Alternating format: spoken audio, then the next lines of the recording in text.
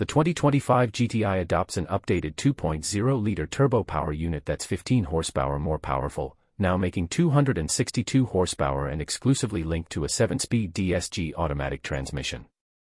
The manual transmission option is gone after the 2024 model year, sadly, mostly because only the US market was interested, making this the rare case of a stick shift disappearing due to international market indifference and not the other way around.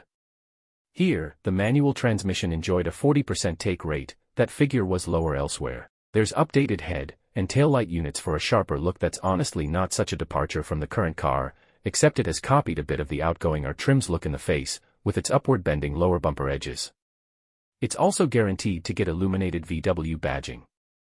Twin chromed exhausts poke out of the rear bumper, and there's up to 5 new wheel designs between 17 and 19 inches in size for the 4 corners as well. Crystal Ice Blue Metallic, Anemone Blue Metallic, Oyster Silver Metallic, and Grenadilla Black Metallic have been added to the exterior paint lineup as well, with an optional black painted roof available. Inside is mostly black with red accents through the dashboard, liner, and seats. The overhauled 4th-gen infotainment system is said to be running HEW hardware and software, with remapped pages and updated graphics. Last year's more streamlined central touchscreen, which came integrated into the general shape of the surrounding dashboard, replaced by a new tablet-like attachment standing proud of the dash. Volkswagen has mercifully binned the current GTI's touch-sensitive steering wheel controls, which were irritatingly easy to accidentally activate when driving the car hard, the way a hot hatch should be. Physical buttons now litter the wheel, which should eliminate unintentional heated steering wheel activations mid-corner.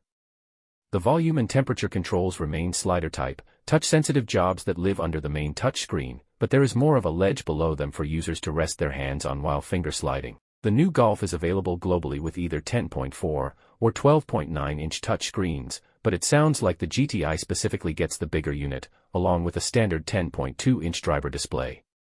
Standard equipment is said to include auto climate control with upgraded illuminated interior buttons, keyless entry, cruise control, park assist, 30-color adjustable ambient lighting, and road sign display, with an available optional carbon fiber trim. Of course, the ChatGPT built into VW's newest infotainment system, which also is headed for the Tiguan SUV and those aforementioned ID electric models, including the ID4 and ID7 we get or soon will get here, is the headliner. Users can query the software via Sirens Chat Pro voice integration, and it works much like Google built-in in other cars, able to control not only impromptu question and answer sessions, but also ingest and digest navigation requests, changes to the climate control settings, and audio functions.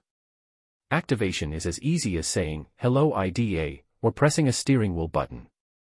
In a clear nod to privacy and sourcing concerns swirling around artificial intelligence bots like ChatGPT, Volkswagen is adamant that ChatGPT does not gain any access to vehicle data. Questions and answers are deleted immediately to ensure the highest possible level of data protection.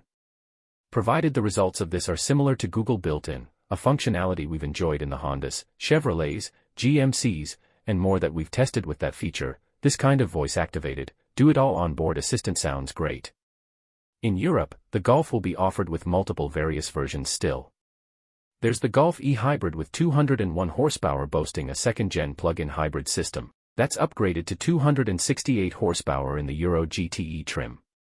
Those both use a turbo 1.5-liter 4-cylinder paired with a 19.7 kWh battery pack and e-motor, capable of up to 62 miles of all-electric driving range, with an overall range of up to 620 claimed miles in hybrid mode. There's also 2 TDI diesel versions, 48-volt hybrid versions, and a 2.0-liter TSI gas version with all-wheel drive.